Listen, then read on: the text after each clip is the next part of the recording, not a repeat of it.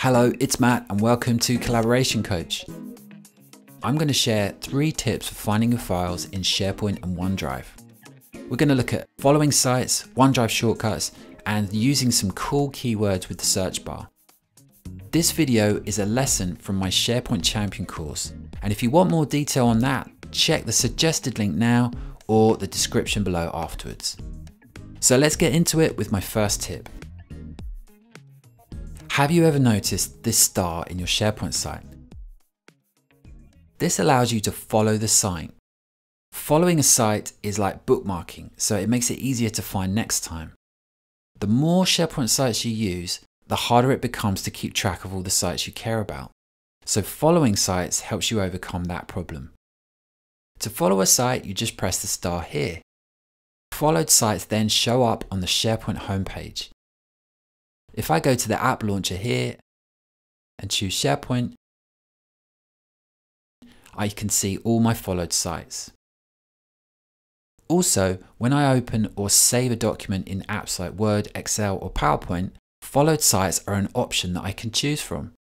So for example, when I choose Open in Word,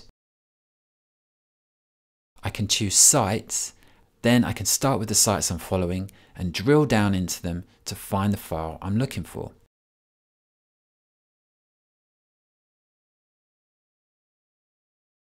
Did you know you can add links to folders and libraries in other sites and see them in OneDrive?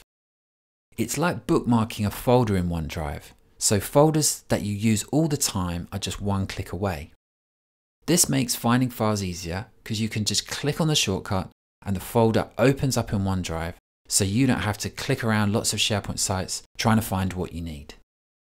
To add a shortcut to a folder in OneDrive, go to the SharePoint site that the folder lives in, select it, and then choose Add Shortcut to OneDrive from the toolbar. In OneDrive, you'll see a shortcut to the folder in your My Files list. You can see it has a link icon on it showing you that it's a shortcut, and in the sharing column you'll see that the owner is the site name.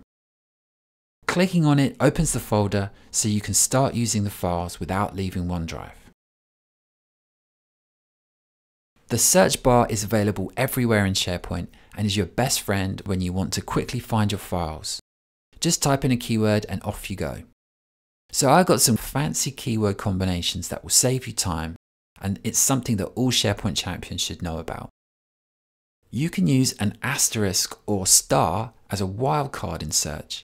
So when you're typing in your keyword in the search bar and you want to get all the files with a certain string of characters in them, you can put the stars at the beginning or the end of the string. For example, if I want to search all files with the letters CO in them, I can just type CO and then star.